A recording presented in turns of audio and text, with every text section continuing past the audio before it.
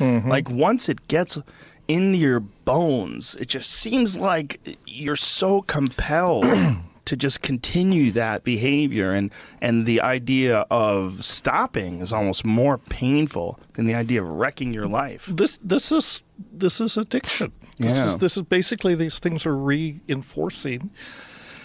They activate those pleasure circuits, in the brain, mediated mainly through dopamine, and all of these.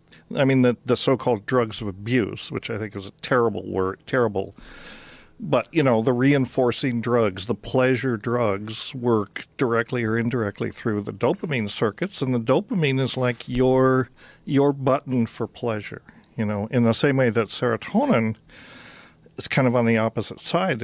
But yet, even with those, your behavior patterns can become addictive, and then you can start just doing psychedelics too much, and it's not even the psychedelics that are doing it. It's just this compulsive need to constantly change your state of mind.